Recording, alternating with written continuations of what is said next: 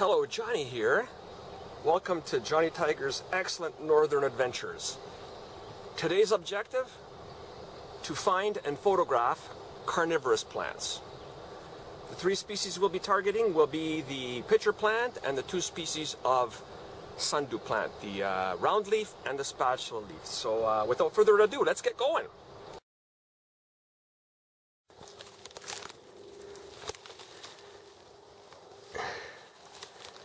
Do not try this at home, folks. No, of course, if you're at home, you wouldn't be trying this. I'm walking on sphagnum moss. You got to watch the holes in between because they're floating sedges and mats. You could drop down into 20 feet of water. Research sphagnum bugs. Look at a cross-section of a sphagnum bugs. You'll see what I mean. Anyways, let's have some fun. Pitcher plants right in front of me. Carnivorous plants. Always remember the fly dope. Always. Anyways, folks, right here. Pitcher plants, these are fly eaters. Insect eaters, whatever falls in the pitchers. As you can see, they're pretty dry. Anyways, let's take a look at them with some photos. Look at them all. Holy cow. Look at their flower stalks, how high they are. That's to make sure the pollinator doesn't get drawn into the pitchers. Nature takes care of its own, people.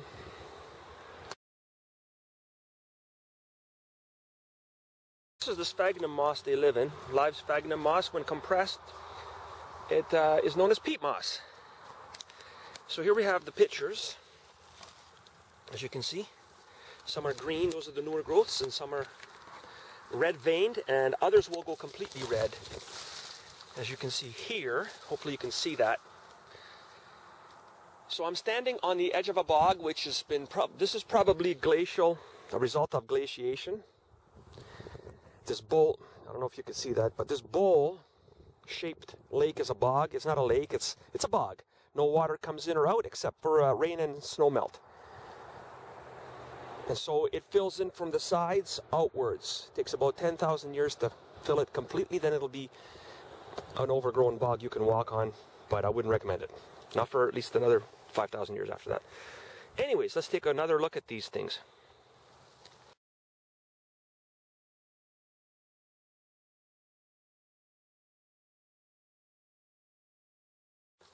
You can see the rainwater in there, whatever's left of the precipitation, combined with enzymes, will help digest whatever falls in.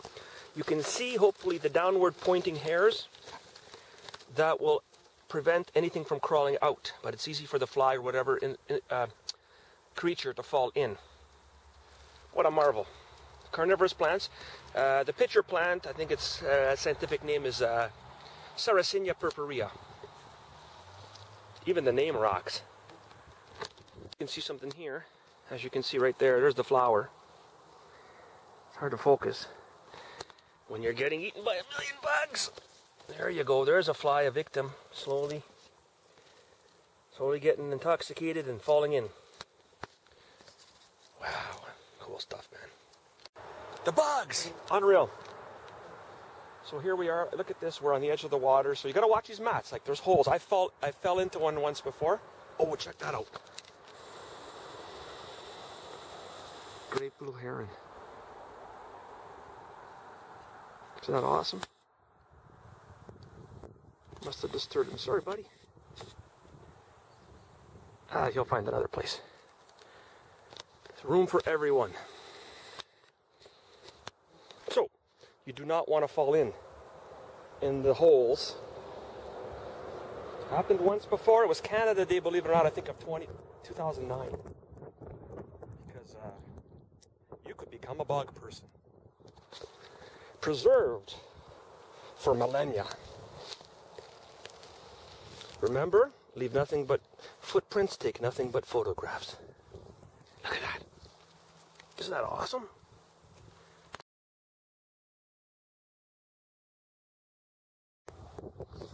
So these plants like an environment which is low in nitrogen. You can't plant these in your garden, so don't try to take them home. Leave them here.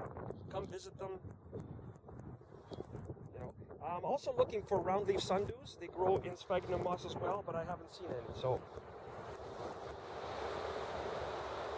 we got more coming up, so stick around. Check it out. Check out these flowers. It's like you're in another world. Again, they grow a long stalk. The pitchers are here. They grow a long stalk to ensure that the pollinator, the bee, doesn't get caught in the pitchers, lured in.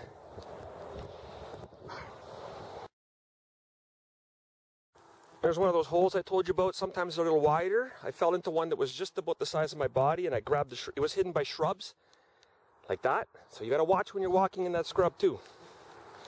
There are holes, and they can go down pretty deep, because there's not a substrate of soil underneath me. It's sphagnum, live sphagnum on top of thousands of years of peat moss. It's floating, actually. You can actually make this whole thing quake if you so desire. Look at this beautiful place, man. Wow.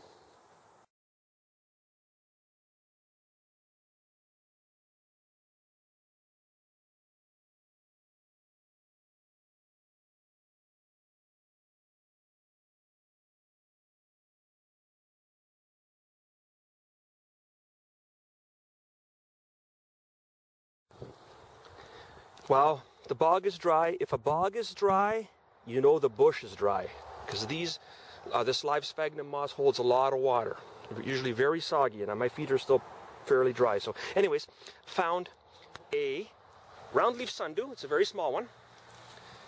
They're all pretty small, but anyways, nice to see. I believe that's the roundleaf. Yeah, right there. See that? Say hi. Another insect-eating plant.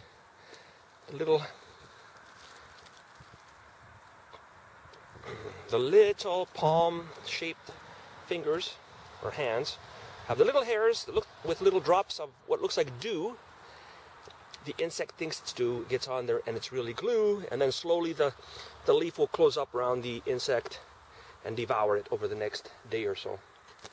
I'll try to get some macros.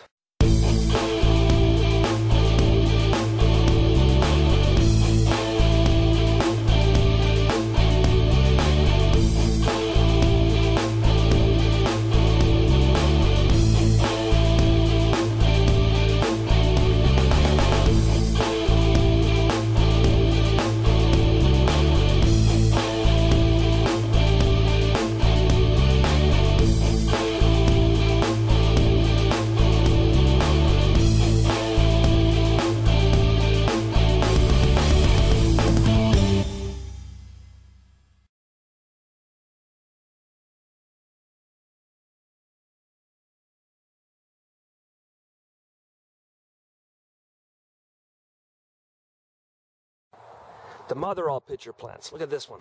Holy cow. So they eat insects, are good. I saw a couple slugs down there. Wish they'd eat some of these mosquitoes. I gotta get out of here. Ah! Run! Wow. The bugs. Folks, when I'm not playing music, I'm hiking. I'm a hikeaholic. Look at these rocks. It's amazing. That one.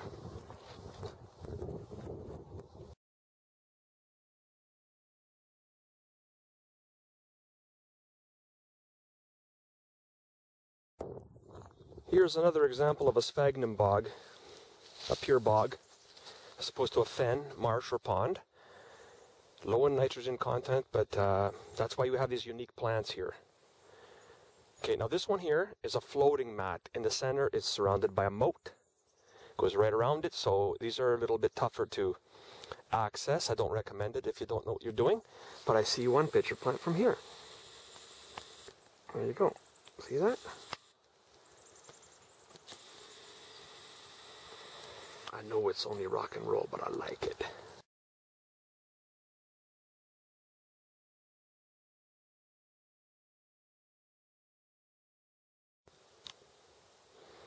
Moose tracks. Perfect habitat, perfect crossing. Back there I saw some lynx scat, so we know there's lynx in the area. We know there's moose. And there's a tiger too. Where? Somewhere, over there, look. There's this flat. So earlier we found and photographed pitcher plants and round leaf sundews. Now we're going to look at the spatula leaf sundew.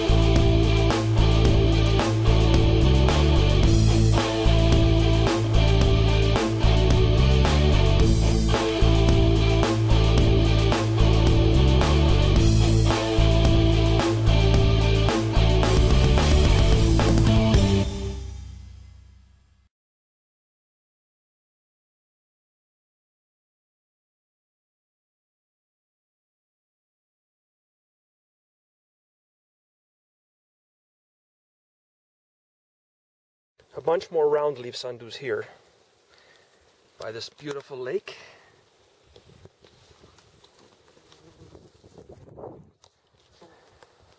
Wow.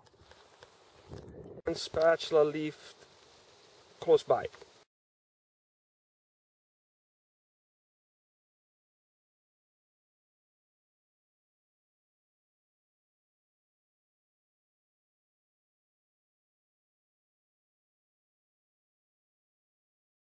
As you can see, these plants like to live in areas of poor nutrient content, specifically nitrogen. They make it up in the insects that they trap. So cool. Look at this. Wow. Serenity. One more stop on the carnivorous plant tour. Boy, the bugs are bad. I should have used the fly dope, but I'm being stubborn, of course. One more stop.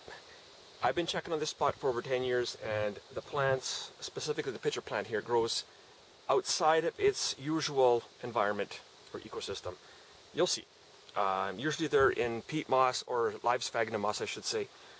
Very wet environments. Take a look at this one. Let's go.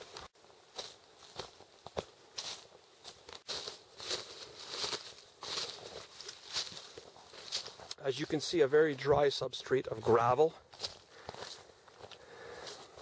Check this out.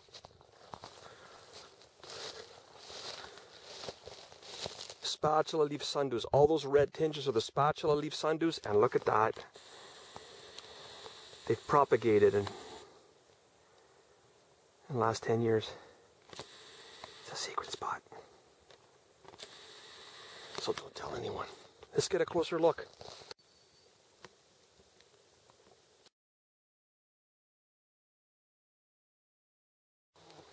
Ten years ago there was one. Now it's reseeded itself there, here, there. Look at this one. And this one. Isn't she lovely?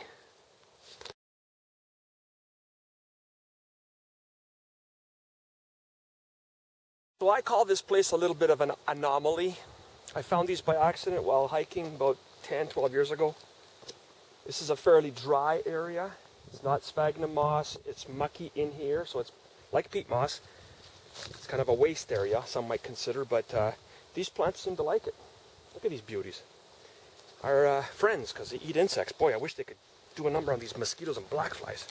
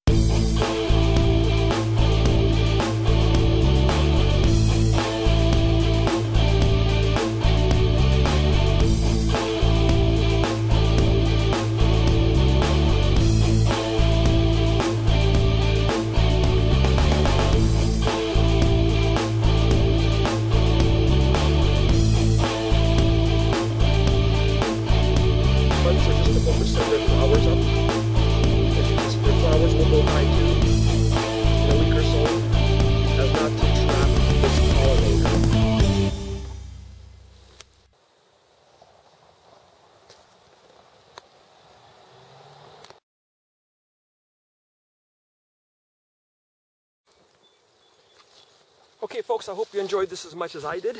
The bugs sure did. I know I should have sprayed, but oh, it's raining. Guess that's big enough to be a rain cloud. Rain will be welcome up here in the northern land. Anyway, so I hope you enjoyed this adventure as much as I did, and hope to see you next time. Tiger out.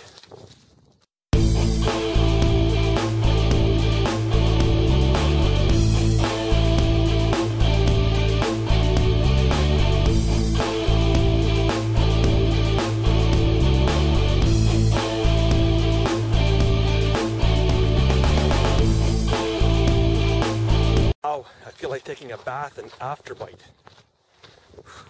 See you next time.